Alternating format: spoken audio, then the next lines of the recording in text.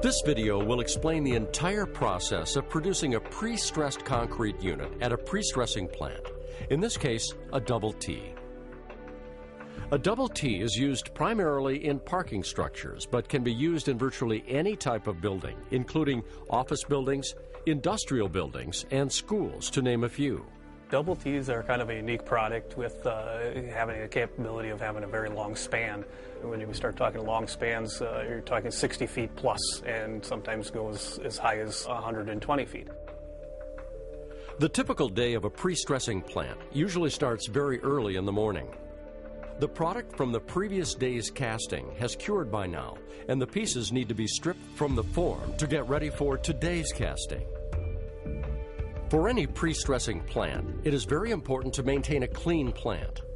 Maintaining neatness is not only positive from an image standpoint, but also from a safety standpoint, since any debris that might be left over from the day before could create a tripping hazard or other safety problem. The first part of the process is setting up of the form. A thorough cleaning of the entire form is done with basic labor and appropriate cleaning equipment. Setting the side forms, or in the case of a typical double T, the forms may be fixed forms with an appropriate draft to allow for easy stripping. Once the bed is cleaned, it's ready for setting up today's cast. This particular bed is set up for 5 double Ts, each about 60 feet long. The bed has a total length of 400 feet. This is a self-stressing form, where the form itself is designed to take the total pre-stress force in compression and also to handle the eccentricity of the strands. Sometimes the producer may use a form that is set between bulkheads that are built right into the ground.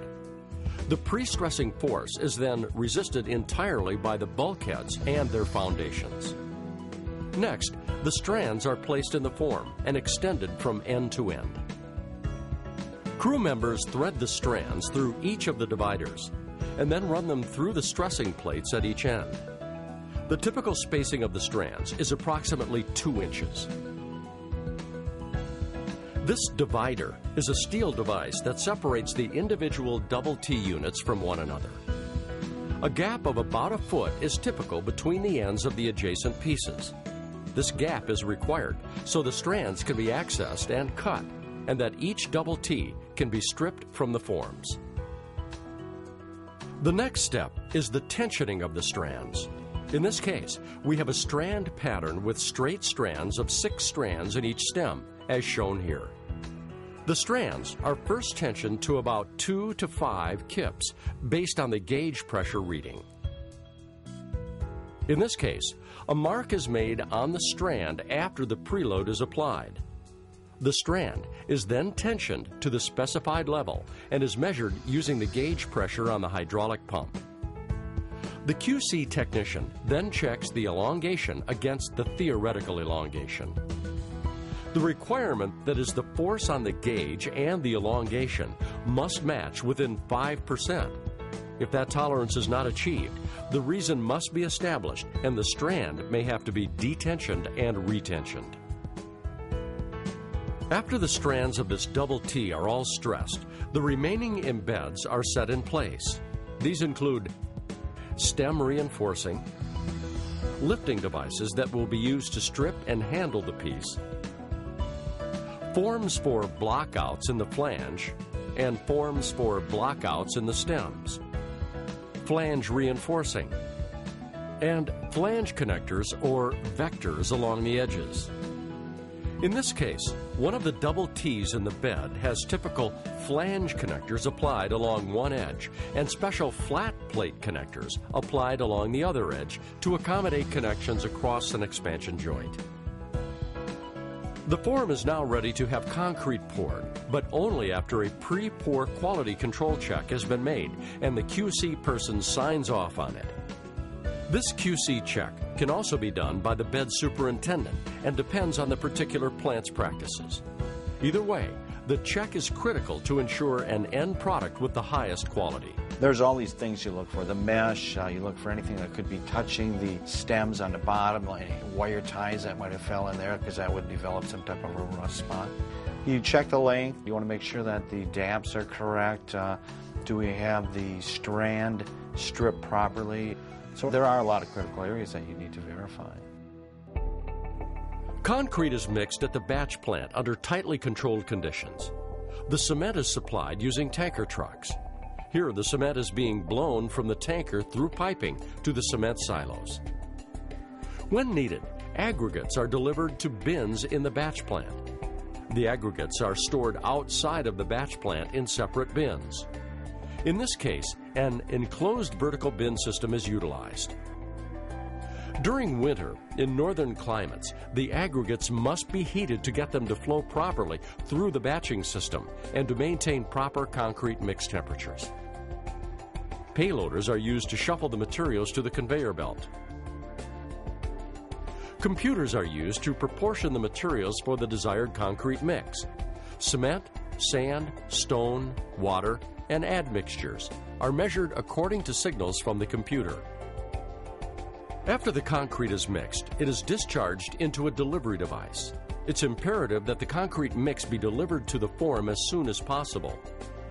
These vehicles are called tuckers, and they are used to deliver the concrete to the bed in the yard. A self-consolidating concrete is being used to cast these particular double T's. With this type of concrete, vibration is not required to consolidate the concrete. However, minor controlled vibration is used in the double T stems to help remove air from the sides of the form, reducing bug holes in the stems. There are many advantages in using this type of concrete. We do use self-consolidating concrete for our double T's. We feel that it gives us a better finish. We feel that it's easier to place, takes less labor, less strain on the labor to place that concrete. The QC department will make the necessary tests at this time, including a temperature check of the concrete. Since SCC is being used here, a spread test is done to check the concrete flow in lieu of a slump test. The spread is measured to assure conformance to the planned spread. The edges of the circle of concrete are also inspected to check for segregation. The appearance is translated to a visual stability index number. There is a check for air content. Cylinders are filled and will be used later for strength tests of the cured concrete. Back at the bed, the concrete placement continues. A vibrating screed is used to level the surface evenly. A bull float is used to finish the surface. An evaporation-reducing spray is also being applied to the surface to minimize the potential for plastic shrinkage cracking. The final finish will vary depending on the use of the double T. If a cast-in-place topping is necessary, the surface will be made very rough so that a good bond will be achieved. If it is a roof, the finish will be relatively smooth but not necessarily perfect. In this case, the surface is broomed as these double T's are being used in a parking structure. Different patterns can be applied depending on the needs of the project. The bed is now in its curing stage. Sometimes, particularly in cold climates, the double T may be covered with tarps. In other areas, they may be open.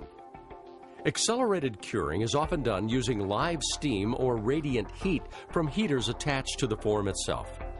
Double T's for parking garages really need to be held to a high standard. When they're assembled in a garage, they make the finished surface. There are tolerances for putting these pieces together, offsets in the surfaces. All of the connections are very sensitive as well. To be executed properly, the embedments in the double T have to be placed properly.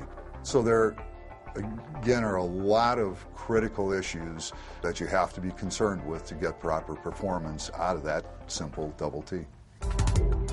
After 12 to 16 hours of curing, the T's are ready to be stripped. The QC department first tests the concrete to be sure it has achieved the strength required to detension the strands, typically 3,500 psi. This is a typical test being conducted. The strands are detensioned in a specific sequence established by the QC department or the plant engineer. Here, personnel are positioned at each end of the bed and at some of the intermediate bulkhead locations. On a signal, they burn the strand at each end. After all the strands are cut and block-out formwork has been removed, the tees are stripped from the form.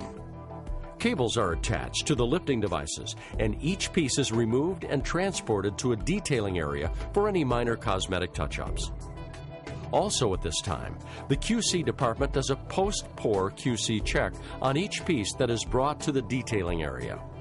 When I first get back there, I go and check the length of the piece and verify that within, there's a tolerance of probably 1/4 inch or so. Check the width, we check the vectors, we check the electrical blockouts. I do a visual for any type of discoloration in the stems underneath the piece, any type of surface cracks, bug holes, just do a complete visual. Any defects are noted so that repairs can be done before shipping the tee. After all the work is completed, the double tees are moved into the storage area where they are typically stacked using appropriate dunnage located near the ends. When the job site requires the tee to be shipped, it is loaded on a trailer and transported to the job site. What you have just observed is the process for making one type of pre-stressed product. These other types are made using essentially the same process. Hollow core plank, which are used for floor and roof components in multifamily housing, schools, hotels, and many other buildings. Inverted T-beams, which can be used in any total precast concrete build system. Columns, which are cast horizontally and then rotated in the air at the job site. They are often designed as pre-stressed components.